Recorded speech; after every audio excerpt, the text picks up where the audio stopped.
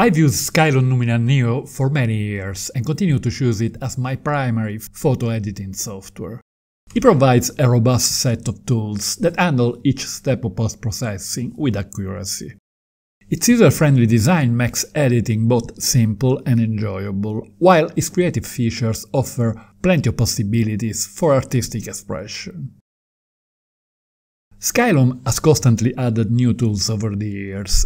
In this video I will analyze all the new features for 2025. Some added a few months ago with the spring release, and others to be added in November.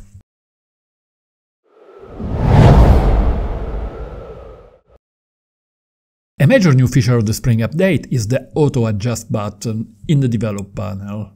This tool performs a global exposure adjustment of an image. We open the Develop panel and click on the Auto Adjust button.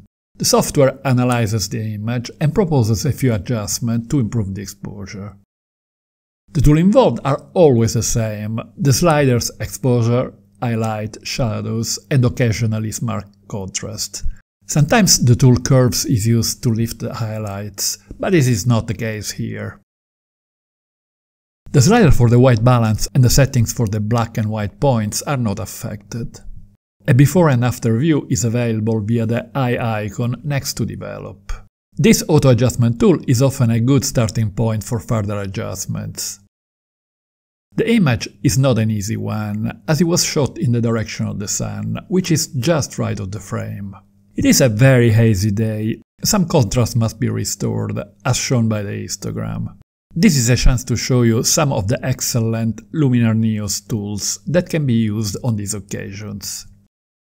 Enhance is an AI-based tool that often does a very good job of restoring the correct luminosity with the slider accent, while the one below improves the structure of the sky. There are several ways to adjust the contrast. One of them is the slider Smart Contrast in the Develop panel. We can also set the black and white points or use the curves. Then we can adjust the white balance with the temperature and tint sliders in the control panel. The tool Structure adds detail to the vegetation and architectural features. It must be used subtly. In this case, a very gentle amount improves the rendition, although others may disagree. The Relight tool is often used when images contain both the sky and elements on the ground, allowing for independent adjustments to the brightness of elements in the foreground and background. We can also modify the depth of the adjustment. In the panel landscape, we can often improve the structure of the sky and the sea via the slider Dehaze. In this case, the elements in the foreground already have enough contrast, so I prefer to use a linear mask to apply the adjustment only to the sky and the sea. On this hazy summer day, it is difficult to add interest to the sky, so this image is a good candidate for a sky replacement. There is a wide choice with all sorts of cloud patterns and several sliders to blend the sky with the foreground.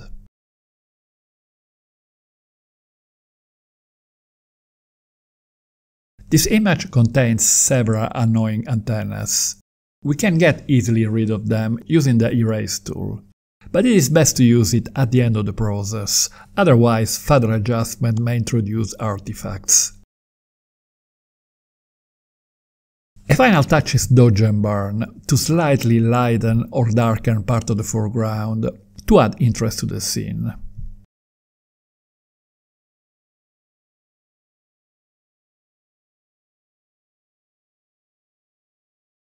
This is the image before and after the adjustments. In the same update, the tool Atmosphere has been improved. This tool can add fog, layer fog, mist and haze to a scene. As we add fog with the amount slider, the algorithm recognizes the monastery in the foreground and keeps the fog behind it with improved depth mapping. We can then play with the depth slider to bring the fog closer to the camera, and the lightness one to modify the luminosity of the effect. Other new features of the Spring update include some extra options for exporting images, and the possibility of clearing the cache when running out of storage space.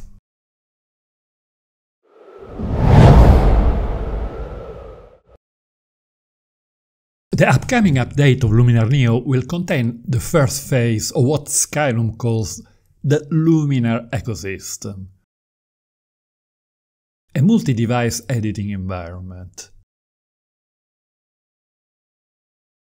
Images edited on a mobile phone or tablet are automatically saved to the cloud.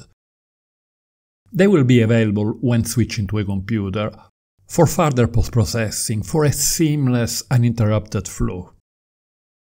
With this update, the opposite route will not be available, as edit made on a computer will not be accessible on mobile devices.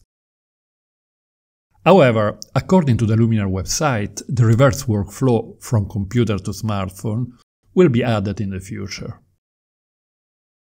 The ecosystem will also include web galleries, allowing users to easily share edited images with their friends or clients, or publish them online.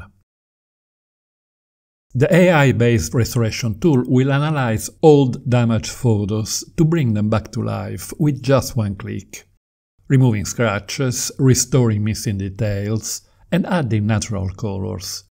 It can be a fast and effortless way to restore an archive of old images. Several sliders will be available to fine-tune the adjustment. Another interesting upcoming tool is Volume, which, according to the Skylum website, adds depth and dimension to images, enhances light and shadow to create bold contrast and a sculpted look. It could be a companion to the excellent Enhance tool, working in pairs for a good starting point in the editing process. I can't wait to try these new tools. Another new functionality will be the AI Assistant, which is supposed to analyze the images, recommend optimal enhancements, and help find the right tools. It will probably be aimed mainly at beginners. There are several price options and occasionally special offers. You will find the updated price for the different plans in the description below, together with a 10% discount coupon with the code VICVideoPic. It is an affiliate link, so I get a small commission in case of purchase, which helps the channel go. Click on this link to watch my video about the main functionalities of Luminar Neo. And don't forget to hit the like button if you found this video interesting. Thank you.